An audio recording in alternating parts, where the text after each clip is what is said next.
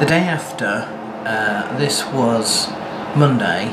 Monday was a creche day, so we were up very bright and early to look after the children to let the parents lie in. And then it was going to be my day in Ribchester, and instead of walking there, my father was going to drop me off back at the Ribchester Arms again, and I would make my own way home via the bus, because if you remember, I discovered that there was a bus that went across what's called Oak Bar Crossing, which is where Skipton Road crosses the road that goes to Ribchester. And so in one direction you have where we are on the Skipton Road, the other direction is Skipton, and then the sort of north-south crossing point, you've got Ribchester North and Blackburn South. And I did know that there was a bus that went that way from Ribchester to Blackburn, because that was where I sheltered when I was calling the cavalry. So I began my time in Ribchester by following the signs for a place called Stid Gardens, which I thought might be a nice sort of park or something. And I followed it, and the sign sort of went out of the back of the town, and when the signs started being following roads which were clearly little country lanes that just went on and on, I decided that it was probably a wild goose chase, and that Stid Gardens were probably nowhere near Ribchester, and I gave up on that one. So returning to the town centre, I then discovered the church.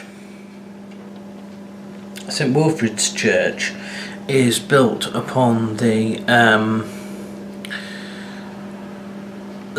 what were the headquarters of the fortress. There is nothing left of the fortress except some earthworks on the far side, which I noticed. The church itself is very, very delightful indeed. It's a Saxon church, so it's sort of narrow, has no transepts, and it looks more like a sort of more like a house really, because the windows at the top of the sort of Saxon style churches are sort of arched, more like you'd find on the front of a gable in a normal house. So I went in and had a look around there because that was open, and then I discovered where the actual museum was. Now the museum's very, very small, but it's well worth the money. It is literally jam-packed with information, so it is absolutely worth going. And the people that run it were able to talk to me for quite some time about it, because I was their first visitor of the day, and so they weren't sort of rushed off their feet, and it was very good being able to talk to it about somebody who sort of knew a bit about the area. For example, that the river crossing that they were defending has been missing because the river around Ribchester itself has changed its pathway, altered its course, and so nobody quite knows where this river crossing was supposed to be.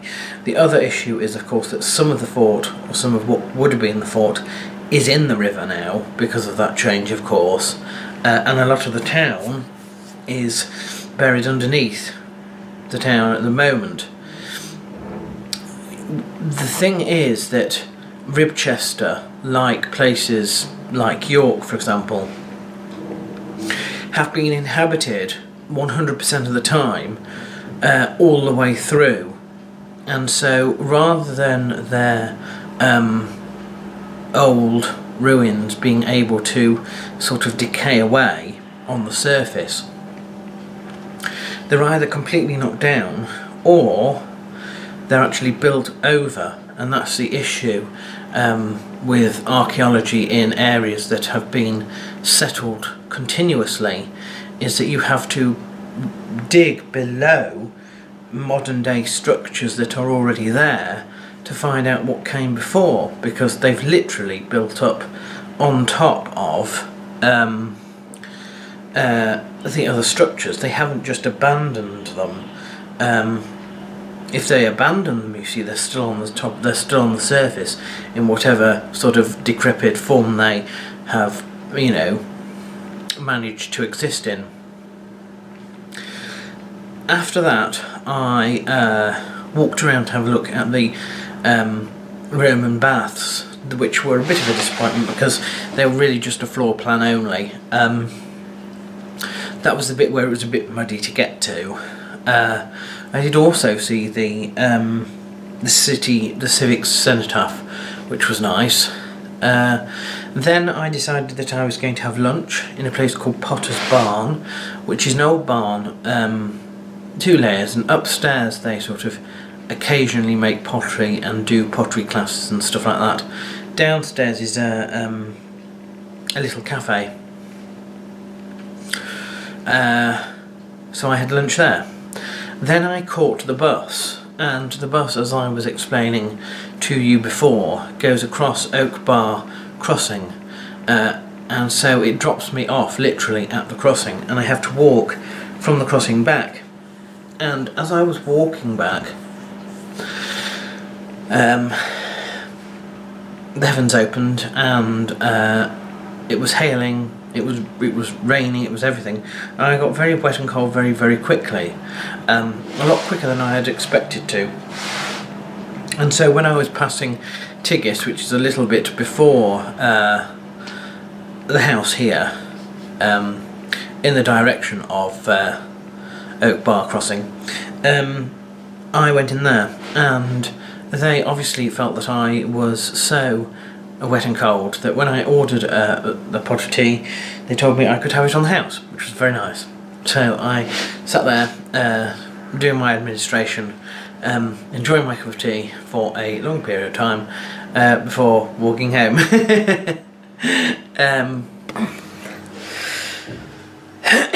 So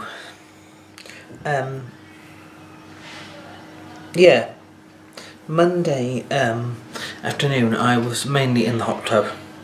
You know, being in the hot tub is lovely. I do like it, but it highlights sort of being alone again. You can't really read in a hot tub because the spray gets everywhere. So you just have to sort of sit there, and it's fun sitting there and relaxing, it is. But it's better if you have somebody to talk to while you're doing it.